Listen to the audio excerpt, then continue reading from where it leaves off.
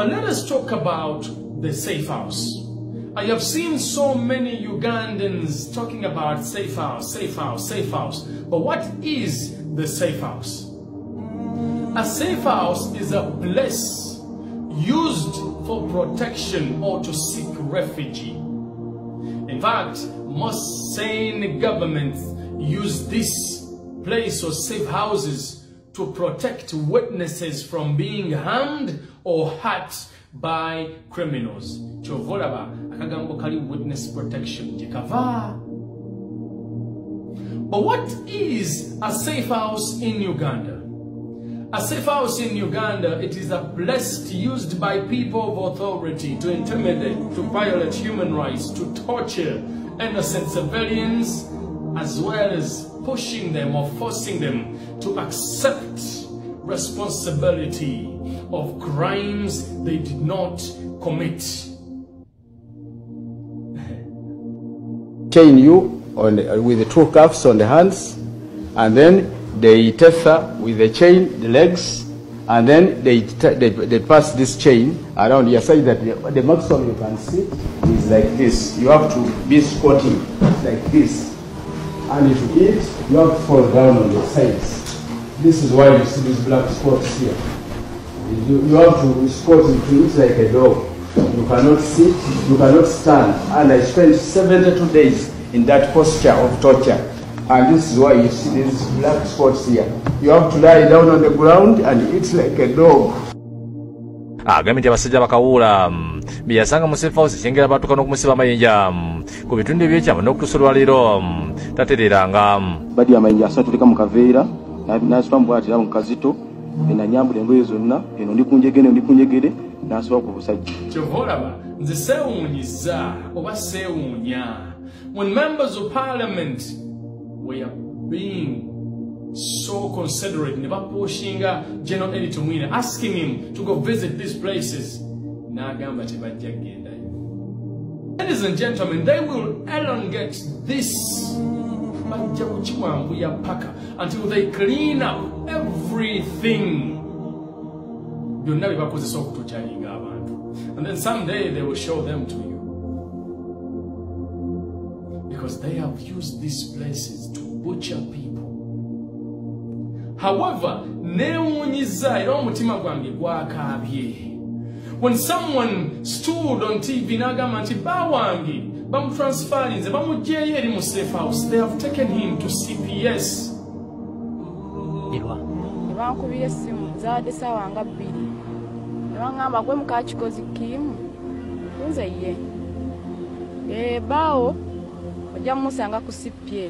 The truth is, Mama Wangi,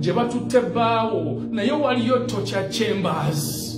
There were many. One would come and go, but the ones I knew was Bekunda, who was previously handling this matter.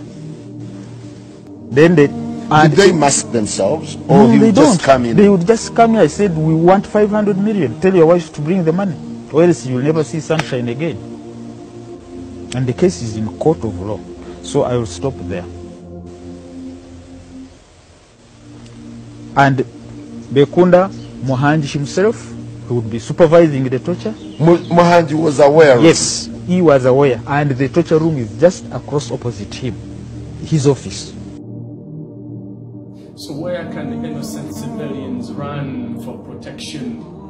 When people who came as liberators turned into intimidators and torturers and violators of human rights, where can innocent civilians run? Chovolaba, nze neewuunya nnyo bannayuganda abeesuulirayo ogwannagamba. They see videos like these and they just scroll simply because tebiri mu maka gammwe. Let me remind you, when Nagirinya woke up to go to work, she never expected being kidnapped and butchered. When a young kid who was recently murdered woke up, but guess what? When they killed him, these people said, and we are coming back. We are in a country where people are leaving letters that we are coming in Imbali to murder people. And guess what? They do it. And then later, people like Tumwine come out and say that we are in a safe place. Ladies and gentlemen, Uganda, that when Eddie Kenzo posted one post like this, talking about his relationship, 4,000 commenters appeared in 1 hour. If you check it right now, it is in 31,000 comments. Bojjako abamugoberera abatali bannayuganda ojja kwewuunya nti bannayuganda balinga emitwalo ebiri. When you talk about Teddy Bujingo and Pastor Bujingo, Ugandans will rush. Those same Ugandans who keep rushing about Teddy Bujingo are the same Ugandans they kidnap sometimes. Let me use the word sometimes. Video but when they kidnap you, I will stand here or come up like I am doing right now and beg for your mercy because the government won't. And talk about this because the government won't accept responsibility. So ladies and gentlemen, I am not asking you to betray your personal lives. I am reminding you that no matter what you do, no matter how many times you choose to distance yourself from these kinds of atrocities, you will always be a Ugandan. Because, let us be serious, I have every right to accept and believe that the president of the nation is not in control of Uganda. I have every right to accept that we have President Tumwine, President Otafire, President Sam Kutesa, President Mohozi, and recently the newly nominated torturer, President Kaka.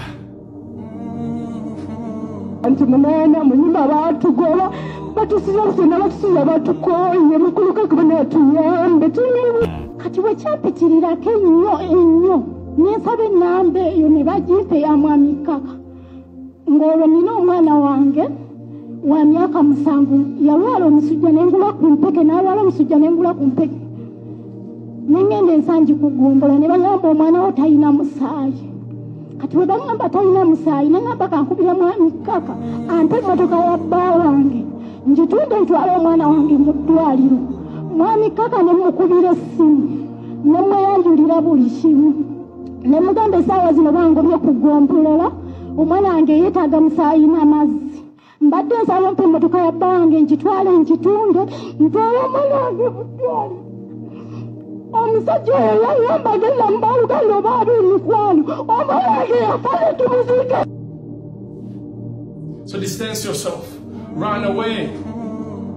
Do not share messages like this to convince people who still think nti bali mu comfort zone. That no.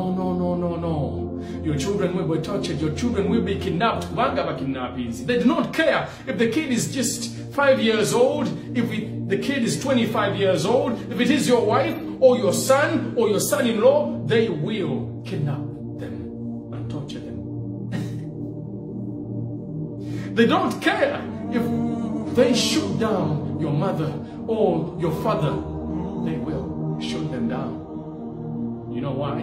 Because they know they are safe. So do you know who is supposed to fight for you? You, the Ugandan. I agree that not all of us will come up to speak about these issues. But do your job. Spread the message. But enough courage sharing a video with it, you will never have a courage of standing in a line and vote President Museveni out. Because as we approach voting, people of guns will come out, tiptoeing.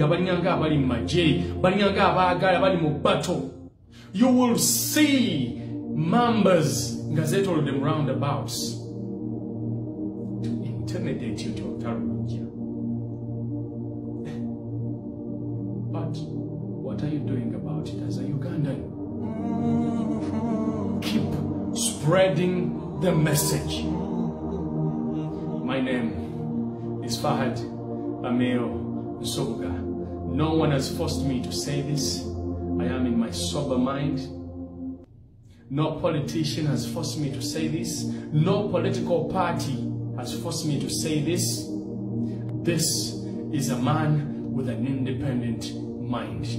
Assalamu alaikum wa rahmatullahi. That, yes, I went through hell and yet I was kept under that illegal detention on a very minimal, for a very minimal period as compared to the Ugandans that are detained for years. So, other than centering on my fate, let us center ourselves on the fate of those people that have come crying to this committee, whose cases are even still bleeding right now. So I beg, Madam Chair, that we don't be diverted by my case, but let us focus on the cases of Ugandans that are ongoing right now.